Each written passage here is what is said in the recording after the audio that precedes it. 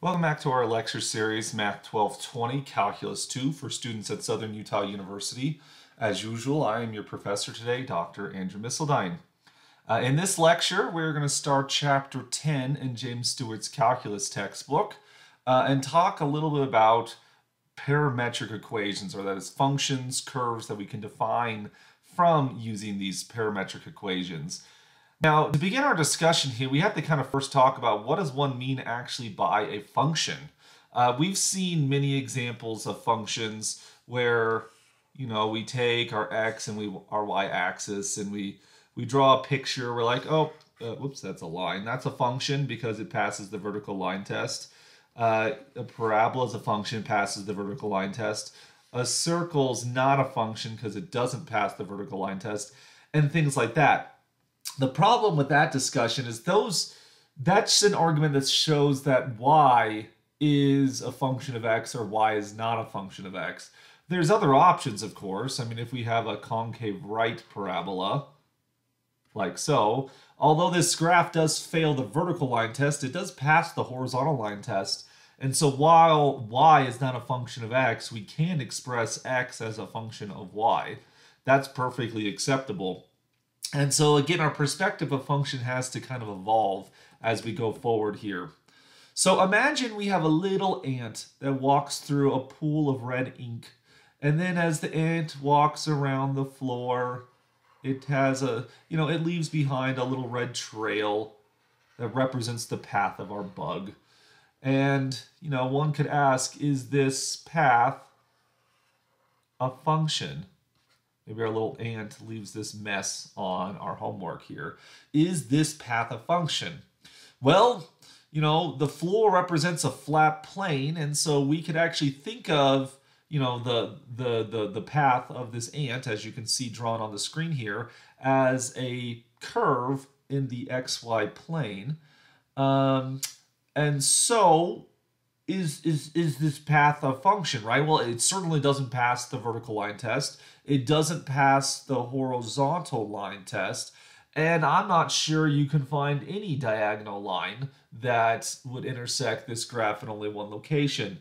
So with the traditional sense of these line tests, it's not going to be a function. But the graph is a function if we think of it as a function of time. Function of time, let's say t here, because at any moment in the journey we could determine where our ant was located. So like say when t equals 5 seconds or whatever, the ant was here, and then later on when t equals say like 10 seconds, the ant was here, and then at the beginning of the journey when t equals 0 seconds, the ant was right here.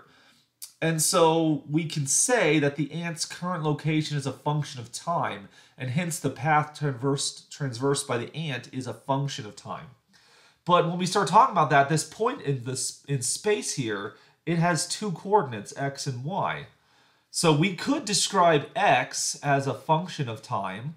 So we might say something like x equals f of t. And we might also describe the y coordinate as a function of time. We'll say g of t right here. And so this right here is what we refer to as the parametric equations. The parametric equations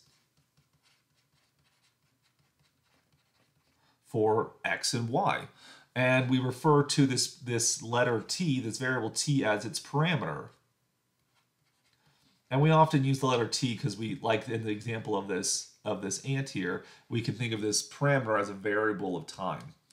And so the location, the location of the ant we could think of as a parametric function, a function for which the x and y coordinate are determined by some third independent parameter, which in this case we call t. And so the location of any point in space we can describe as f of t and g of t, like so. And so this gives us a parametric function, and then the graph of a parametric function we refer to as a parametric curve. Now, a parametric curve has a lot more liberty than your traditional graphs that we've seen in like a calculus or an algebra class or trigonometry class, because this parametric curve does allow the graph to violate the vertical line test, and it's still a function. It can violate the horizontal line test, and so we get a lot more liberty in this type of situation. Now, I want to kind of mention that this idea of parametric curves and parametric functions really is a precursor to multivariable type calculus questions, because what we're doing right now is we're just considering a function, some function f here, which would take in one real variable and output two real variables. And so this really is a precursor to higher multivariate settings here. But we'll keep it pretty basic for right now. So let's consider an example of a parametric function, and as it's very likely we haven't seen something like this before, let's pretend like we have no idea what this would look like. Let's sketch and identify the curved function. There's a little typo there. Identify the curve defined by the parametric function. X will satisfy the equation x equals t squared minus 2t, and y will satisfy the relationship y equals t plus 1. Now, we can graph this thing like we do any other graph, right? I mean, when we first learned how to graph functions, it really just comes down to plain connect the dots. We pick certain x values and find their corresponding y coordinates, and if we get enough dots, we can start connecting we can connect the dots, just like we learned in kindergarten, which apparently is college level mathematics here. So let's start with some easy things. If you take your parameter t to be 0, we'll plug it into this equation above. You'll get x equals 0 squared minus 2 times 0, which will of course be 0, which you can see right here. And if we do that in the other one, y equals 0 plus 1, you're going to get 1, which gives us this coordinate right here. So the way we want to interpret this line of our table is that when t equals 0, x will equal 0 and y will equal 0. And so we get this point right here. X equals 0 means we're on the y-axis, and y equals 0 means we're one above the x-axis. Well, what if we try t equals 1? We'll take this right here. You plug 1 into the x equation, plug 1 into the y equation. If you plug 1 into the x equation, you'll get 1 minus 2, which is negative 1. If you plug 1 into the y equation, you'll get 1 plus 1, which is 2. And that then produces this point right here on in the plane. X is negative 1, y is 2. Try this again when t equals 2. Well, plug t equals 2 into the first equation. You will get 4 minus 4, which is 0. And then if you plug t, into this one right here, if you plug t equals 2 into that equation, you get y equals 2 plus 1, which is 3, right? In which case we get this point right here. Isn't that an adorable point? 0, 3. We can keep on doing this, right? If you plug in t equals 3 into the first equation for x, you'll get 9 minus 6, which is 3. Plug it into the y equation, you'll get 3 plus 1, which is 4.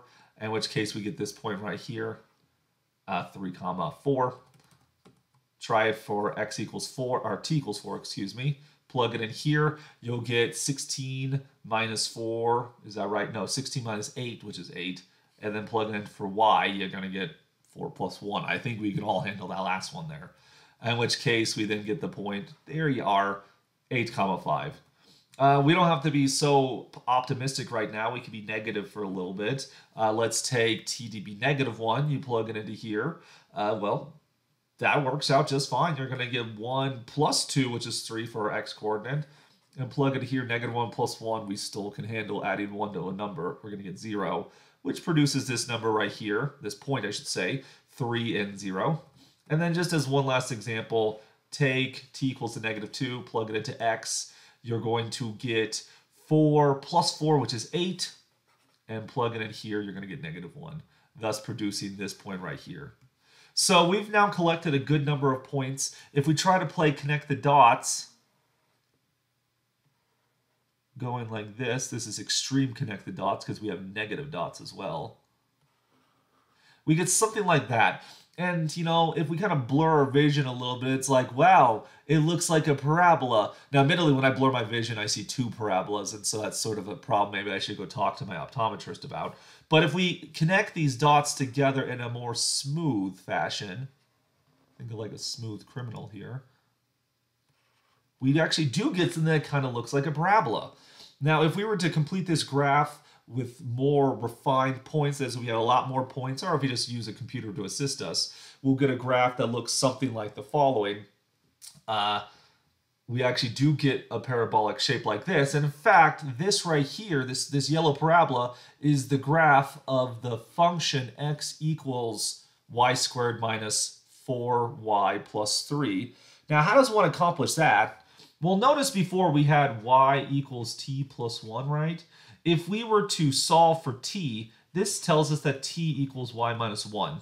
We also know that x equals t squared minus 2t.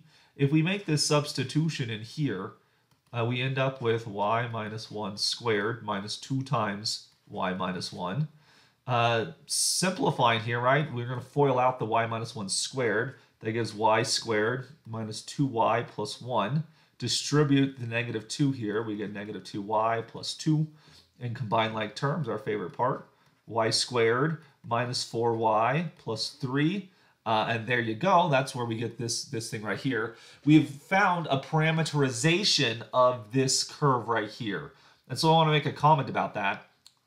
X equals t squared minus 2t. That's what it was. And then y equals t plus 1. So when we go from the equation to this is what we refer to as a parameterization. Oh no, I'm not going to be able to fit it. Parameterization. A parameterization of the equation of this locus right here, and that can be a very useful thing. Sometimes it's helpful to parameterize a curve, especially if the curve isn't sort of a traditional y equals f of x type of situation. And going the other way around, if you have a parameterization, you go back to the original equation for which the parameter t is now absent. We often refer to this as eliminating the parameter. Can we talk about a parametric curve without actually the parameter whatsoever? And so it can be useful and difficult to be able to go back and forth between the parameterization and the removed parameter, like in this situation.